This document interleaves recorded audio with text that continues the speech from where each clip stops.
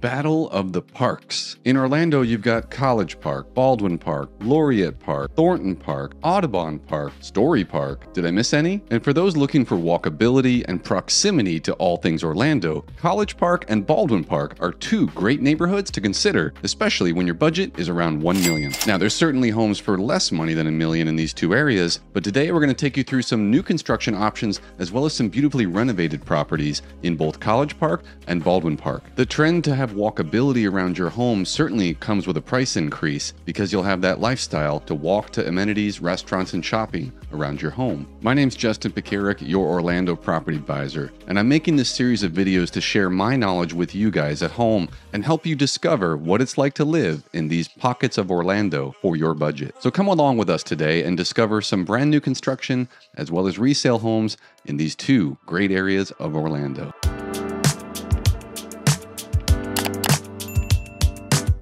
The authentic charm of College Park's Edgewater Drive, brick-lined streets, and tree-lined streets certainly creates that small-town USA feel. Many of these smaller bungalows are being torn down and new construction built in its place, similar to what's going on in Winter Park, Florida, but for a lower price point. In addition to new constructions, some of the best locations near Edgewater Drive and walkable to schools, restaurants, and shopping can be a nice renovated home, which puts you in the heart of the College Park district. Zooming down in on Orlando, you can see the College Park region just to the west of I-4 and north of Colonial, and stretching all the way up to Lee Road, where Winter Park comes in. On the west side, you have the new packing district along 441, and then Edgewater runs north and south through the center.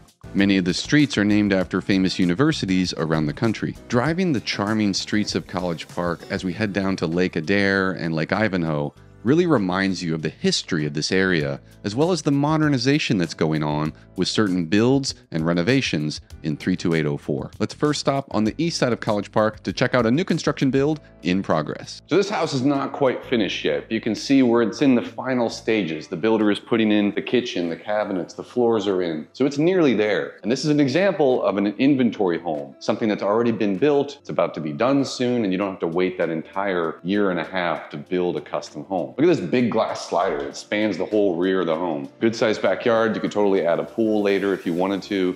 This will be the pot filler. I love the jack shaft opener. It brings the door up taller.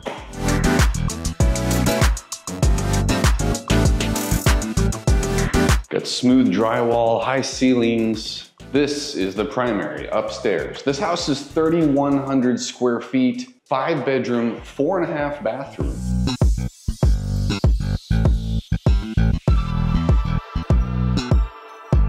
And 2 shower heads.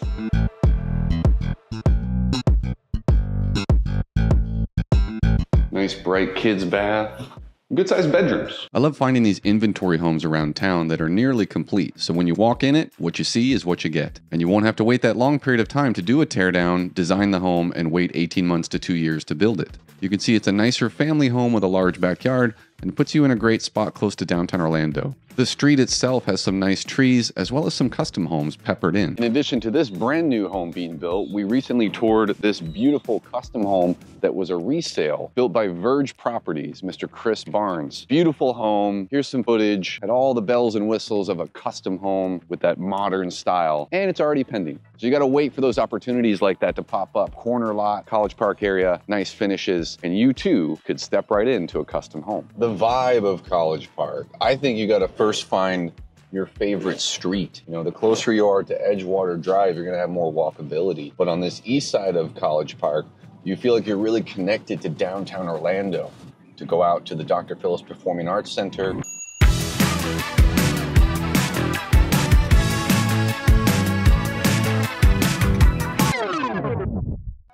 HOA, definitely that's not gonna fly. Look at all these new homes in one strip. Love to see that, the development going on where you might have a chance to live near another custom home, make you feel like you're all new on that same strip. And speaking of streets, when you drive through these areas of Orlando, you might say this street looks nicer than that street.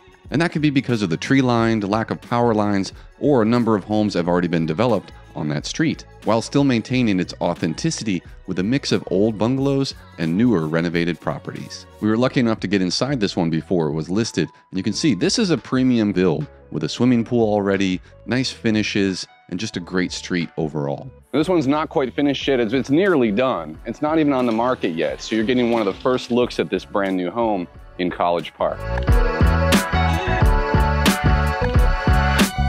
Beautiful new swimming pool. Love the mature trees, the canopy, and your little slice of heaven. So close to everything. Downtown Orlando, Lake Highland Prep, Bishop Moore, you name it, it's around you here.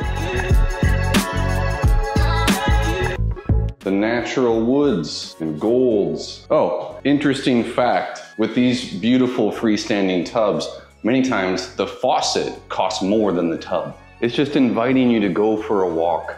Go down to Dub's Dread and play golf. It's like right around the corner. Now let's head right along Edgewater Drive and check out a beautiful renovated resale home with some unique qualities. I think part of the draw of a no HOA area isn't just saving on HOA fees, but the fact that you're going to have a mixture of different types of properties and unique qualities, such as this one's huge back driveway, side yard, and a sprawling layout, not to mention how close it is to Edgewater Drive, provide that feeling that you have something nobody else has.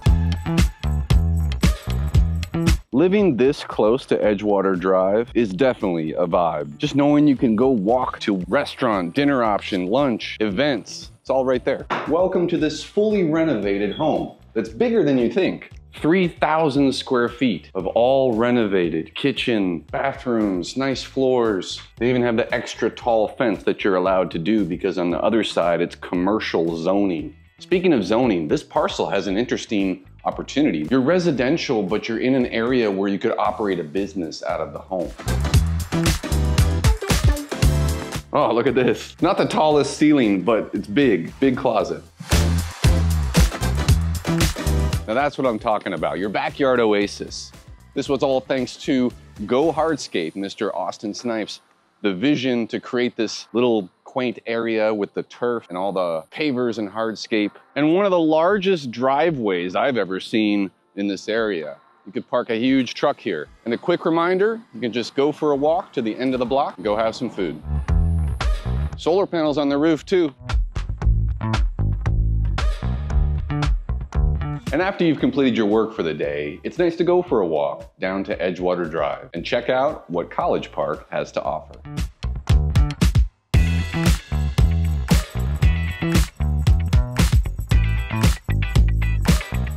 The laid-back vibe of College Park makes you feel like you want to spend time in that bubble. And Dub's Dread Golf Course and the tap room is certainly a place that I would like to spend time at, hitting those golf balls.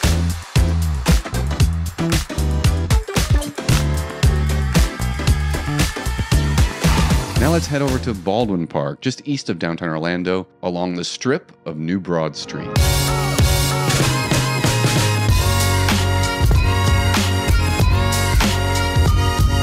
In the late 90s, Baldwin Park was built on a naval base. They planted all these oak trees and it created this amazing canopy now 25 years later. And part of its allure is how close it is to everything Winter Park, downtown Orlando, Colonial, but still with a master plan feel that has really come into its fruition in the last 5 to 10 years. The area around New Broad Street makes you feel like small town USA with restaurants, gymnastics, after-school activities, and the beautiful Lake Baldwin and walking trail all the way around. And having a plethora of styles of homes to choose from, such as larger single-family, smaller single-family, and townhomes, many of which within walking distance of that New Broad Street, only confirms why there aren't that many homes for sale in Baldwin Park. Looking at the map, you can see how Baldwin Park is sort of wedged in between everything around it, and there's really two sections of Baldwin as it goes around the lake.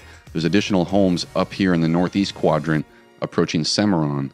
But the really nice spot to be is, of course, within the few blocks of New Broad Street here, or a little bit to the east, where there's some beautiful streets and water views around larger homes. In addition to the high-rated public schools around these two areas, there's many private school options to choose from heading into Winter Park and downtown Orlando. Here's one of the smaller single-family homes options in Baldwin. This is a resale for $650,000 with nice floors, open layout, and a great location within the neighborhood.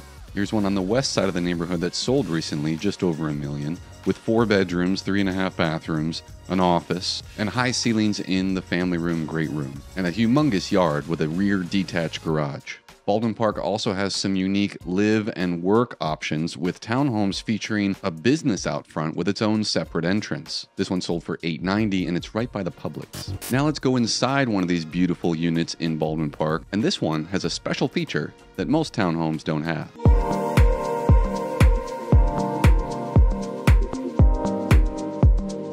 So here we are in beautiful Baldwin Park with the mature trees, new Broad Street, and all the shops and restaurants are just down the way. And I'm gonna show you the only townhome that has a swimming pool. And it's nearly 3,000 square feet, beautiful finishes. It's right here.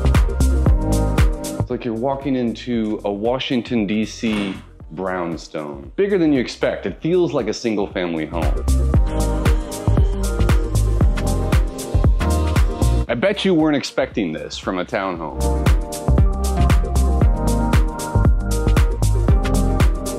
Amazing to have this total package. And the price? Just over $1 million. Now there's other single family homes from 3 bedrooms all the way up to 5 bedrooms in that $800,000 to 1.3 and up range. But what you'll find is when you wait for the right opportunity, you can still be in for that $300 to $400 a square foot price point. Baldwin Park was built on an old naval base in the late 90s. So it's had 25 years of growth. And I feel like it's reached its epitome of neighborhoody feel factor. And that's probably why there isn't too many listings available right now. This spring, we'll hope for more and be ready to make that opportunity yours. There's a downstairs primary.